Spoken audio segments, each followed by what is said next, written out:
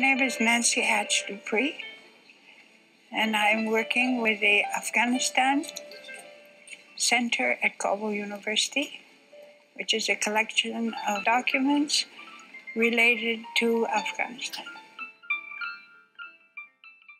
Anyone who has been to Afghanistan in the past half-century knows the name Nancy Dupree. Nancy lived a colorful and fascinating life in Afghanistan, first as the wife of a CIA agent and then the wife of a renowned, Harvard-educated archaeologist, Louis Dupree, with whom she spent many years traveling to archaeological sites around the country in the 1960s and 70s, writing articles and guidebooks and socializing with Kabul elites. Nancy then lost nearly everything she loved when she and Louis were kicked out of Afghanistan in 1978 and he died in 1989. She then spent the next 3 decades fighting to protect the country's rich heritage, which was devastated by war, until she passed away in 2017. I'm Ava Meharry, and in this podcast for the Afghanistan Center at Kabul University and the Afghanistan Society, I will take you through the extraordinary life of Nancy Dupree, my late mentor, by talking to some of the people who knew her best about her adventures, love, loss, and devotion to Afghan heritage.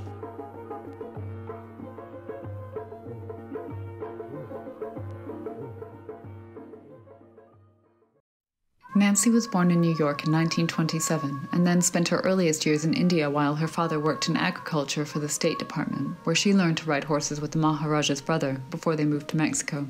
She would later say that she felt like she grew up on a stage set, and her later years would prove just the same. Nancy returned to New York to study art at Barnard College and then Chinese art and culture during a master's at Columbia University, where she met and fell in love with fellow student Alan Wolf. After they were married, they traveled to Iraq, Pakistan, and then Afghanistan in 1962 for Alan's job with the CIA. She was married to Alan Wolf, the CIA great, and she went to Afghanistan as his wife. Here's Sandra Cook, the former co-chair of the Louis and Nancy Dupree Foundation, who explained how when Nancy arrived in Kabul, she didn't want to spend her time idly playing bridge with the other diplomatic wives. And so she wrote this book, the ATO, the Afghan Tourist Organization. They were going to take this group of important visitors to Bamiyan. So they asked her if she would write a book about it or a guide. And she said, I will. And characteristic of Nancy, she does incredible research. So she did all this research and she wrote this book. And somebody said to her, before you actually get that published for the visitors, you should take it to this guy. He's a professor. He's doing anthropological work here in Afghanistan, and have him look at it and just make sure it's okay. And she thought, well, that's a good thing. I want to make sure it's factually correct. So she took it to Louis, and he handed it back across the table to her, and he said, well, there's nothing really original here. And she said, well, I'm not writing a PhD thesis. This is a tourist guide. And she stomped out of the room, and as she tells it, he said, wait a minute. Come back here. Well, they fell in love. They had this mad affair. I next spoke to the archaeologist Charles Kolb, who said he didn't know about the affair when he met Louis and his wife Anne and Nancy and her husband in Kabul. Now, by the time I met everybody in 1965, this was a foursome. They were always together doing things when they were in Kabul, going to parties, going to embassy functions. And what was transpiring, I only found out about later. Louis and I went to northern Afghanistan. We were some of the first Americans allowed up there on permit because it was within the Soviet jurisdiction. The south of Afghanistan was in American jurisdiction. So the Soviets built an airport for the Afghans in Mazar-e Sharif, and the Americans countered by building the Kandahar airport in the south of Afghanistan. And so it was that kind of play. Again, it's part of the great game, actually, of the British Raj and the Russian Empire. At any rate, what was happening that I didn't know about is that Louis and Nancy began extramarital affairs. And of course, Louis and I are up there in northern Afghanistan on the Balkh River, south of Mazar-e Sharif. We're pretty well isolated. We had started to run out of supplies, so we needed to send somebody back, and that was Louis. He went back to Kabul. And it was supposed to be a quick trip to get money out of the bank and get supplies and get the alcohol that was already there at the Dupree's house and bring it up to the area of the town of ACKU on the Balk River. And so he's gone. He's supposed to be going down, coming back. A week, tops. It turns out that he was gone for 3 weeks. But what I did not know at the time is that the Duprees and the Wolfs had decided to be divorced. And that's what would happen in January of the next year, 1966. Ultimately, Nancy and Louis got married in early February 6th. And Anne and Alan got married just after they did. So it was basically two families switching houses and switching one another because Annie was more interested in the diplomatic side and the State Department side of life, going to parties and doing all these kinds of things. Whereas Nancy and Louis were interested in the history and culture of Afghanistan. And that was a separating thing.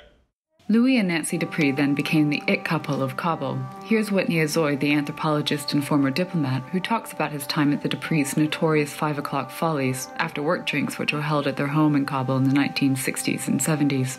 It was an exciting time to be in Afghanistan. Visitors were flocking there along the so-called hippie trail, archaeological exploration was flourishing, and political ideas were being hotly debated amidst the Cold War, especially in 1973 when King Zahir Shah was overthrown in a bloodless coup by his cousin and former Prime Minister Daoud, who formed a republic. He had this 5 o'clock follies, he and Nancy did later on, whereby anybody could come. It was the only open bar in Kabul. Anybody could come and anybody did, including the Afghans, including the Afghan government officials. And you'd go there and there'd be this bar, you know? And when I first came to Kabul, I was a diplomat, so it was easy to get a drink. But for a lot of people, it wasn't. And you'd go there and you'd get a drink and you get another drink and you'd start talking. Everybody would start talking. It was terrific. God, there'd be all these girls, you know, and you had a great time. And Louis and Nancy would keep serving this stuff and listening. And they closed the show and they'd sit down and write what they heard. And they'd refine those notes in the morning. And then 5 o'clock in the afternoon began all over again. I don't think no one since my first time there in the early 1970s, I don't think that anyone ever had the social reach of Louis and Nancy Dupree in Afghanistan. They knew the king, they knew Daoud, they knew members of the communist underground, which wasn't very communist and wasn't very underground, but they knew all sorts of. Well, you know, it was its transition here, because I would have seen them on both ends of the transition from the kingdom to Daoud's republic. Here's Marvin Weinbaum, scholar in residence at the Middle East Institute. And I thought that the Friday meetings was really an effort to bring together the Afghan intellectuals with the foreign community. Now, wasn't a lot of people there, perhaps at any one point in time, I don't know, 15, 20 at the very most. I got to meet Afghans who I would never otherwise meet, who were all friends of Louis. He was publishing up a storm in those days. He was writing for the American University Field Staff, which he was a member of, and they stationed people all around. And so Nancy and Louis, although Louis was the person of name, they were the people there for Afghanistan and Pakistan. They living in Kabul. And that lasted until the communists came, and then threw Louis into prison for a little while. 10 years ago, I interviewed Nancy, where she talked about their transition to Pakistan after President Daoud's republic was overthrown by the communists in 1978, and the Soviets then invaded Afghanistan in 1979. She stayed in Pakistan to work with the thousands of refugees fleeing the violent fighting between the communist forces and Mujahideen resistance forces, while Louis traveled back and forth across the border with the Mujahideen. During the Taraki regime, we were thrown out. my husband was put in jail. But then we were living in Peshawar. He was coming back with the Mujahideen.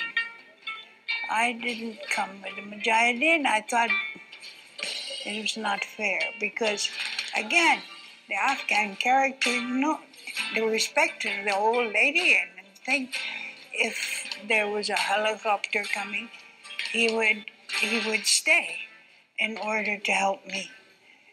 And that was endangering his life, and I had no right to do that. So my husband, he was like a goat. He would go with the Mujahideen, they could find shelter. So he was covering the Mujahideen, I was covering the growth of the refugees in Peshawar.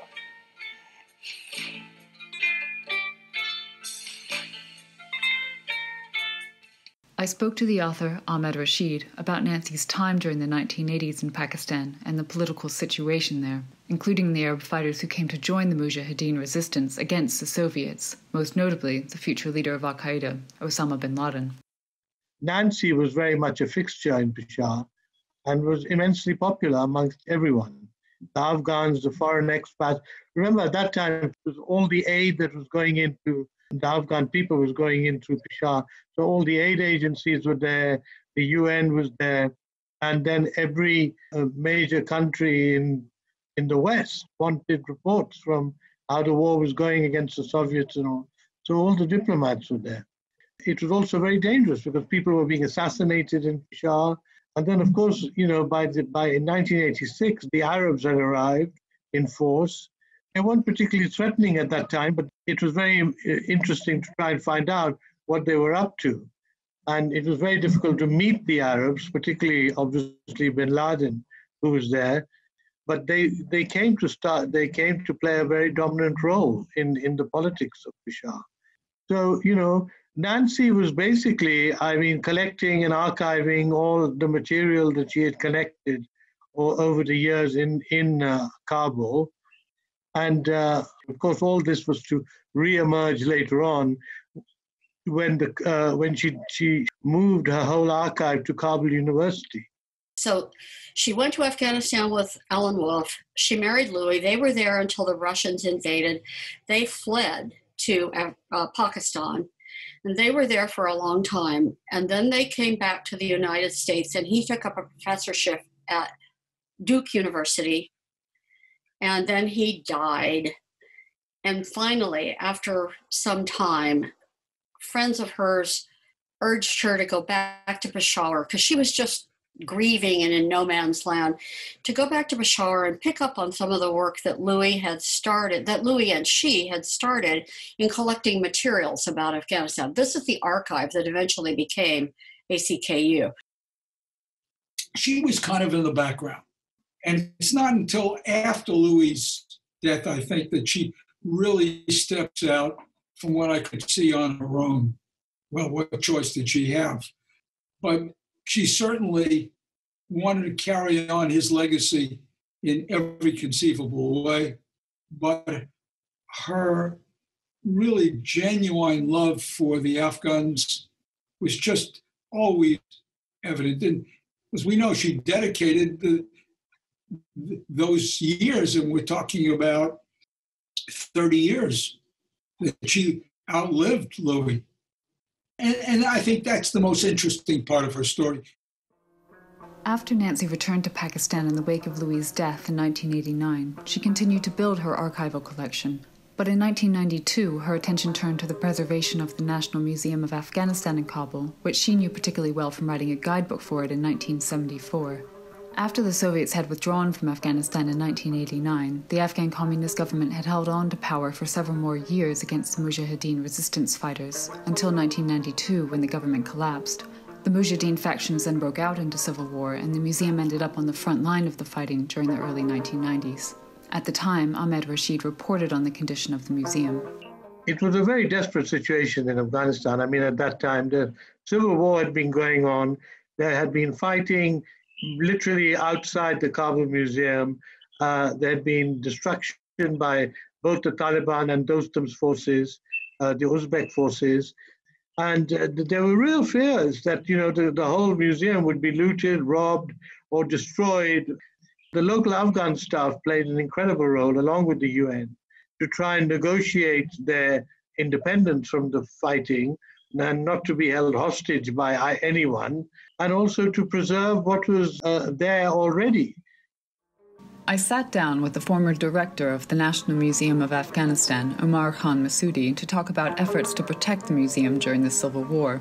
We met at the Serena Hotel, formerly known as the Kabul Hotel, where Mr. Massoudi had helped store artifacts from the museum for safekeeping during the conflict. His colleague translated for him.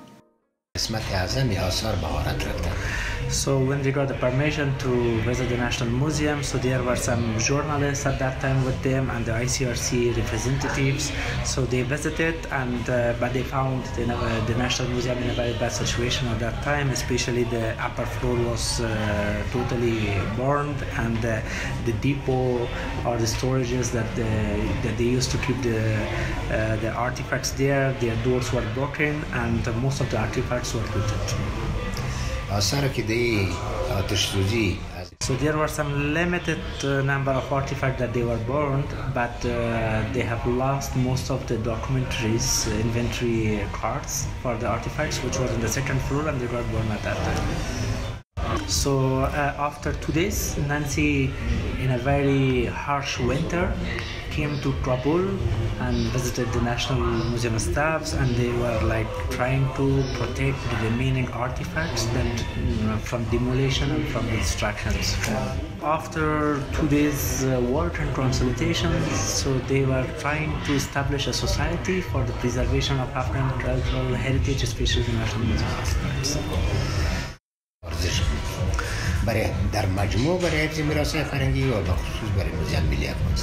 So everyone knew at that time that it was a very great risk actually going to the west of Kabul at that time, especially during the war. But Nancy, because the love that she had for the Afghan culture and the interest that she was coming to Kabul at the time that there were no hotels, no accommodations, especially the whole city was under the war. But she had the interest for the culture, especially for the artifacts of the National Museum, to preserve them. I spoke to Jolene Leslie, who worked for the UN in Kabul at the time and was a founding member of SPOTCH, the Society for the Preservation of Afghanistan's Cultural Heritage, about Nancy's role in the organization. We had this kind of brainwave together with Carla Grisman, we decided to set up an organization. And it was a kind of slightly Janus-faced organization, because on the one hand we had to speak to impressionable diplomats in Islamabad, particularly where the power was, because everybody was offshore, and those of us in the field who were actually much more viscerally involved and much more operationally involved had to somehow reconcile the kind of diplomatic side. The government had fallen, there was nothing very much to replace it. So it filled a gap, because it wasn't Afghans speaking for themselves necessarily, although there were. I think we all made an effort to try and make sure there was an Afghan voice, so it just wasn't an expat coterie. And as a result of the war and the lack of control over the country, particularly key sites like Herat and Jam and others, and to some extent Balkh, the lid was a little bit off the pot. It didn't always happen, but quite often the Mujahideen then plundered. Many of these sites had been plundered before anyway, but it was particularly intrusive and destructive until, well, for more or less a decade actually, that it was kind of open season. I mean, Nancy, being in Peshawar, actually had a very privileged position, because she was able to see, first of all, she had a very good network, but she was also able to see objects passing through, which was much easier to see in Peshawar because the dealers were more concentrated there. And I think she probably had a very good network of Afghans who went and scouted out pieces. So there was both a political vacuum but also a technical vacuum, and SPOTCH tried to fill the latter by actually going out, visiting places, trying to raise awareness about issues and flag wave about, essentially also like a fire alarm, to say we need to be careful, we need to be careful. So I think there was a practical side of it. And then it evolved because we had as it were, a sovereign counterpart, and did some more practical work, more implementation focused on the museum. And I think a lot of the key players who had been heavyweight diplomats in Kabul had moved on as individuals, and they were passionate in their different ways. And that gave us a lot more impetus, thanks to Nancy's extraordinary skills of wooing ambassadors and getting them engaged. So that was Nancy's main role then, was it, working with the ambassadors and getting support for it? Yeah, and actually drawing on in a very direct way, as Nancy always was, talking facts and basically saying, I remember because I went there with Louis in the 1960s. And that was very, very useful, because I would always defer to her and say, well, yes, I've been to that site, but I was only there 5 minutes ago, or 3 months ago. What's the deeper story? And she was very, very useful at sort of digging that up. In 1994, the Taliban movement emerged, which was based on a strict interpretation of Islamic law to challenge the warring Mujahideen factions and restore order to the country based on their religious views. After the Taliban captured the capital in 1996, they continued to fight the Mujahideen forces in the Bamiyan region in central Afghanistan. There, a Taliban commander threatened to destroy the famed Bamiyan Buddhas in 1997 and carried out an attack the following year, damaging the small Buddha statue, despite reassurances from the Taliban leadership that the statues would be protected. Here's the journalist Kathy Gannon about Nancy's efforts to find out about the condition of the Buddhist statues in Afghanistan. The Kabul airport was closed and we had to fly into Ghazni. And took a bus. It was the Taliban time, and we took a bus up to Kabul. And so it was Nancy and I in the front of the bus. And despite the fact that everybody said, no, you can't sit at the front of the bus. Well, Nancy and I looked at each other and said, of course, we're going to sit at the front of the bus. And Nancy was coming, and had been coming, but she was trying to get to Bamiyan. This was long before the Buddhas. I want to say 99, because there was no issue with traveling to see the Buddhas, and there's no issue with. She also went to Ghazni. There was a sleeping Buddha there that the Italians, I think, had done some help restoring, and she spent, I think, maybe 2-3 weeks there then. I was then in charge of the UN in Kabul, and we had a kind of a brainstorming about how to deal with the looming issue of the Bamiyan Buddhas, because it was kind of on the radar. And she was very, very useful in terms of kind of guiding me about sitting down and saying, the UN needs to be careful not to politicize this. The international community risks actually drawing too much attention to the risks to give, as it were, a trump card to the hardline factions, so they might turn around and say, as a demonstration of their power, this is what we're going to do. And that was quite helpful, because it was something that was in my mind's eye, but to have her huge historical perspective. Despite protests by Spach and the international community, in March 2001, the Taliban destroyed the Bamiyan Buddha statues and other pre-Islamic statues across the country, including at the National Museum. 2 decades of conflict had devastated the country and its cultural heritage. Following the overthrow of the Taliban in late 2001 by NATO-led forces in response to September 11th, as the international community began to support nation-building in Afghanistan, Nancy was keenly aware of the many challenges facing the preservation of the country's heritage. In an interview with Jolene Leslie shortly before she passed away, Nancy reflected on some of these issues in the post-2001 era. History has been taught so badly, dates and paper. No illustrations, bad paper, not a textbook that you want to pick up. And then when they went into as refugees, in Iran they got Iranian history and they got Arab history, no Afghan. And in Pakistan they got Pakistani and Arab, no Afghan. So they came back here and they had no sense of belonging. Now, Kabul is a jazzy place, and for a while they were quite happy to be back because it was, a lot going on. But then it became rather ephemeral, and they felt that they didn't belong here, and so many of the young people are trying desperately to get out of here, which is a loss to the work. And they say it's because there are no jobs, which is unfortunately true, and also the security is so bad. But it's more than that. They just don't have a sense of belonging. They don't know their past. They don't know their history. They don't know what their heritage. They don't know how rich their history is. They have not a single clue. Nancy was never short of ideas about how to tackle the many challenges facing Afghanistan's heritage and education of the younger generation. Here's Laura Tedesco, U.S. Cultural Attaché, on one of these ideas. I remember asking Nancy for just give us your ideas. What would be some useful things to do in the cultural preservation sector this was concurrent with the security situation really starting to decline, like 2013, 2014, 2015. And Nancy had the brilliant idea of creating a kind of museum on wheels and somehow creating a curriculum around what's in the National Museum about Afghanistan's much more diverse heritage than is taught officially in school curriculums, and introducing young students, like middle school and high school age students, to some topics that they may not have been exposed to.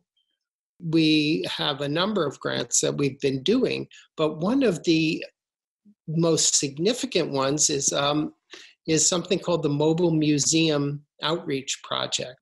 Here's Gil Stein, archaeologist from the Oriental Institute at the University of Chicago.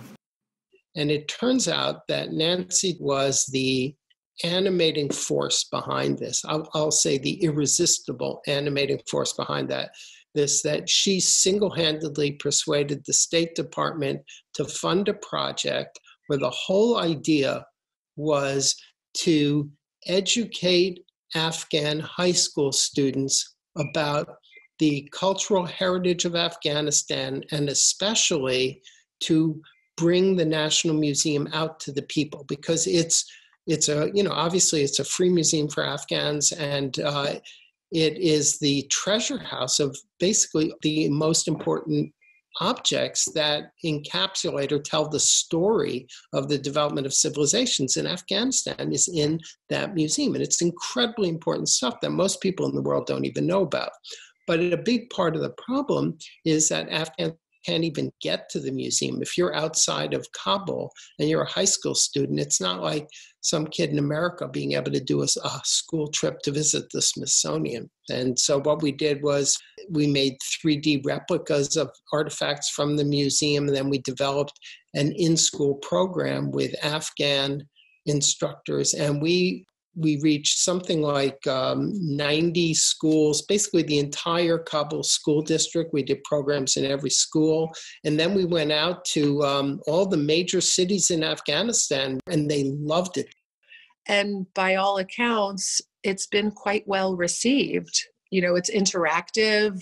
There's these 3D replicas of artifacts that students get to handle and feel the texture of. They're not actual artifacts. They're just facsimiles, but when you can handle something and hold something and feel the size of it in your hand and the texture of it, it brings something to life in a kind of pedagogical way that's not typical for the typical Afghan pedagogy, which is much less interactive.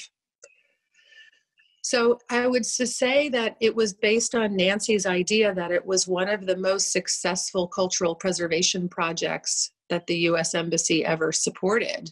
And it wasn't millions of dollars. It began as a modest idea, which is so classic for Nancy. I mean, she was able to get at the heart of issues so efficiently. So it started as a very modest idea, and the impact was, I think, quite powerful. Preservation of information. Now, this is very important because it's not very well developed here. And that's one of the reasons for ACKU, my center. I'm collecting the things that everybody is working all the research that's being done now.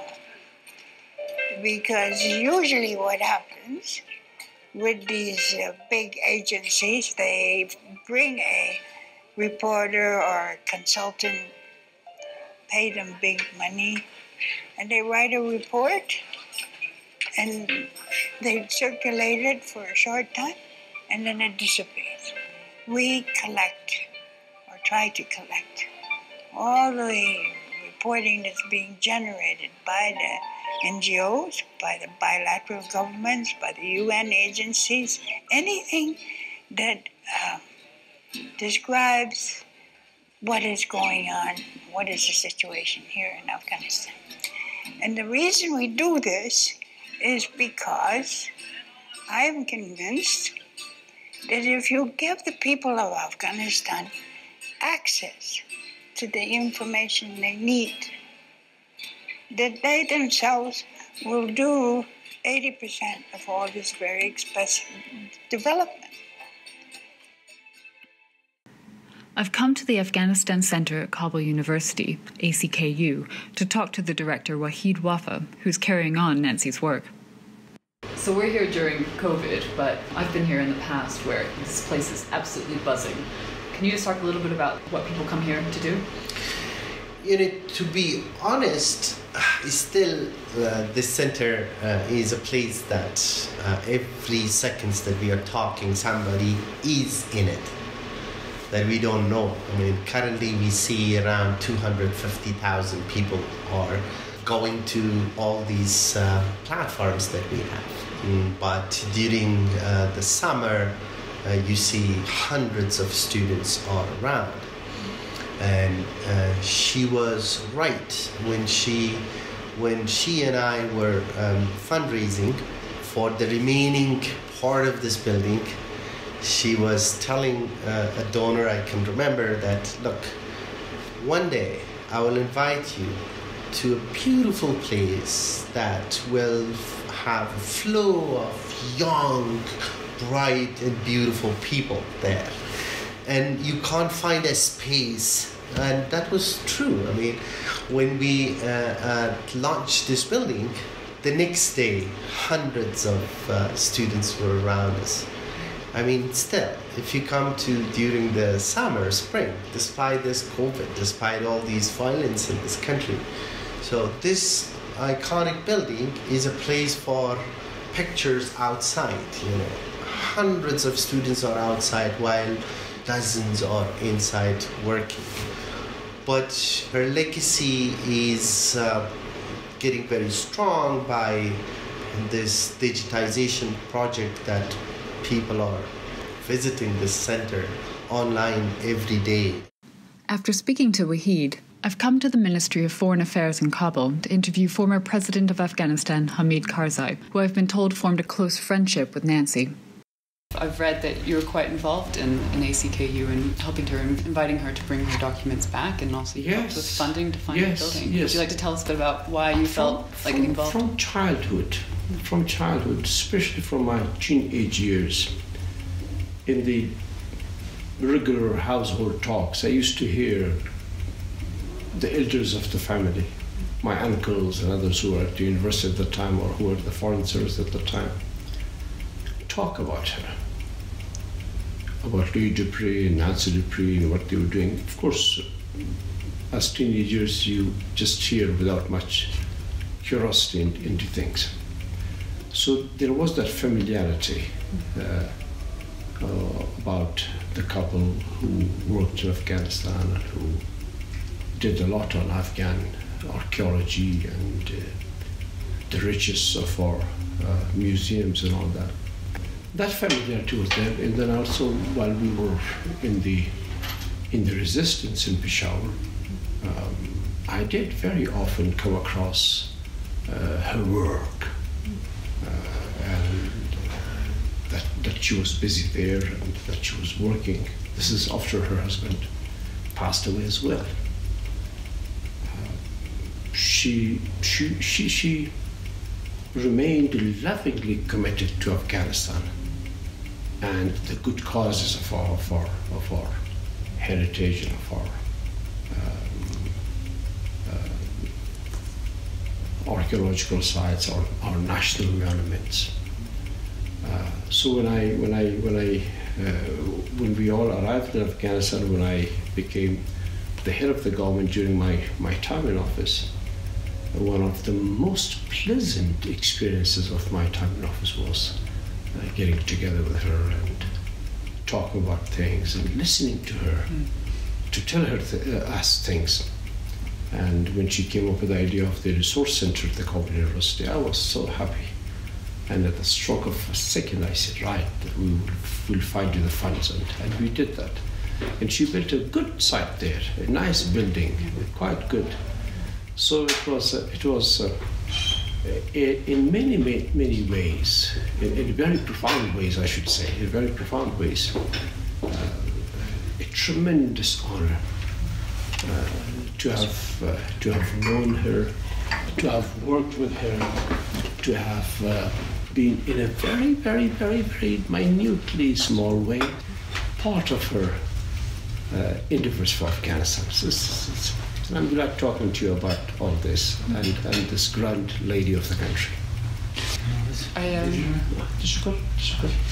It's interesting you bring up hearing about her. So many people that I've spoken to always want to tell stories about Nancy. Mm-hmm. Nancy was so many people have stories about Nancy. Yes, exactly. Nancy was a great storyteller. Yes, and she lived a very colorful life. Do you have any particular story with Nancy that you like to tell? Well, lots of stories. She treated us like youngsters. That was great. She would come into the office and sit down, tell me, and do this and do this, and why haven't you done this? You've not been a good boy. Well, that was great. That was very, very nice. Do you think that helped make her effective at what she accomplished quite a lot? She accomplished a lot. Look at the dedication that she had for our country and for culture, for not only for culture and the relics of Afghanistan, but also for the future generations. When during the Taliban, when the schools were closed, she opened up, sort of libraries and material for children and for the education of children. So it was she did all she could with all the endeavors that a human being can afford to keep us a living cultural society. President Karzai was far from the only political figure Nancy persuaded to support her causes. Here's Sandra Cook again, talking about Nancy's talent for swaying people. We wanted to raise some money in the United States. The Dupree Foundation was specifically formed to raise money in the United States, and we had a 501c3, so anybody who donated could take a tax deduction. So we set up this thing for her on Capitol Hill, and it could have been in the Senate building, but somebody set up Richard Holbrooke to come to this affair, and there were really important people there. I mean, he was just one of all these people who came to hear her talk. People from the Army and all the services, people from Capitol Hill, senators, etc. So she gave her talk, and there she is, this little bird, giving her talk. And she said, and she talked about ACKU, and she said, so we did this, we collected this archive. And then she said, but that was not enough. We wanted to do more for the Afghan people. So we started writing these books, and she talked about the ABLE program. And she said, but even that was not enough and everything. So she gave this endearing little talk. And after she spoke, Richard Holbrooke, he walked up to the podium and he said, we have got to do something here. And we managed to raise $2 million from USAID through his influence. What would you say Nancy's legacy is in Afghanistan? How do you want people to remember her? Well, she's remembered very fondly. She's remembered lovingly by those who are aware of her work, generally. But the educated lot of the country and those who have lived at that time all know her, without exception. So she is a household name in the country, very, very much, and one that we don't consider her anymore an American. We consider her an Afghan, and we are proud of her being from the soil, and we treat her as one of our greatest.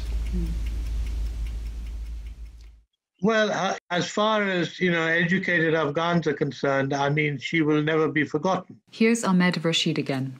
Because she restored their dignity, their history, their pride in their own country and their people by, keeping such voluminous archives, which are now available in Kabul University. The problem now is that, remember, Kabul University was a shooting ground at the time of the Civil War, and it could become once again, because Kabul University was the Taliban considered it a major threat to because it produced educated people who were specialists, etc. And we could see again fighting around the Kabul University and the looting of various things in Kabul. And of course, now there's an American Afghan university in Kabul also, which has been attacked. And we've seen professors being kidnapped from there. We've seen people being killed there. So it's not that much has changed. The disrespect that the Taliban had for education in the 90s is once again being repeated. And really, I mean, Nancy's legacy is giving the Afghans a sense of their own history and pride. And she was dealing with not just the old, the archaeological remains that were so historic, so many civilizations that passed through Kabul in Afghanistan, but how that would create modern Afghans who were part of the global community. Here's Ambassador Newman, one of the AMBIs, as Nancy used to like to call ambassadors, who served in Afghanistan from 2005 to 2007. You have these targeted assassinations now at the whole intellectual strata of Afghanistan. And so I think the first and foremost need, of course, will be for Afghan women to be the lead, the exemplars. But somebody like Nancy, who believed in Afghanistan and believed in women, I think is at least the kind of example that's still awfully useful today. She was, and I hope still will be, such a beacon to Afghan women of what women can achieve in Afghanistan. And you have, as I'm sure you know from being there, an incredible number of really dynamic, impressive women. Here's Kathy Gannon again. I think for Nancy, Afghanistan was both a love letter to Louis. It was a continuation of her passion for Louis, but it was also her real passion for Afghanistan and for the next generation, for each next generation. I mean, this wasn't something that she just most recently would say. Even I remember in the 90s and in the early 2000s, the new generation just doesn't know. They don't know their heritage. They don't know their the real depth of their culture. And for her, this was one of the most important reasons for what she did was trying to educate and preserve for each successive generation the real treasures that was there in Afghanistan and that were theirs to take pride in. And I remember her saying that in one of our last conversations, is I want to finish this because I want them to take pride in this. This is where, that their pride should stem from. And she was really very passionate about it. And I know the center is such a gift of Nancy's to Afghanistan and to successive generations. So yeah, pretty remarkable. On my last morning in Kabul, I went with Wahid Wafa to Baghi Bala to visit Louis and Nancy's memorial. The palace was a fitting resting place. Built by the Afghan emir in the 1890s, it had been home to the Royal Cabinet of Curiosities that would one day form the National Museum, before the palace was transformed into a high-end restaurant where Louis and Nancy were married. This is actually a stone that and a place that Nancy brought the ashes of Louis, but it was very secret. Few people knew about it. Yeah. I'm a little bit also scared of the security of this stone, although it's just a stone.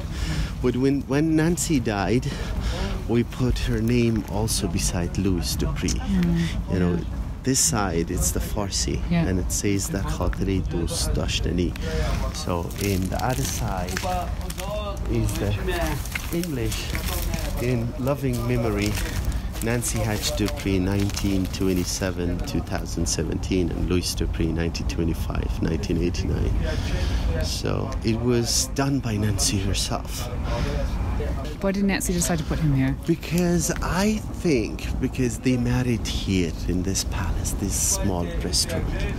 And she loved the place and the view, and probably Louis Dupree also loved the place. So, and Louis Dupree and Nancy both loved the kind of flower that you can find around here. So I don't know the name in English, but it's Arghawan.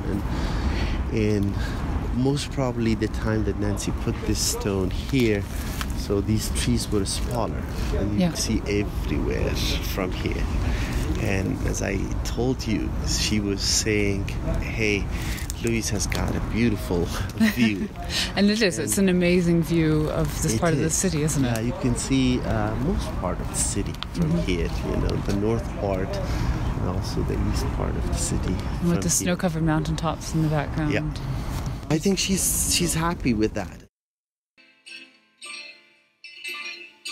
Out of this, we must see some leadership. We must look to the young people. Find a direction, find a leader to lead us in that direction.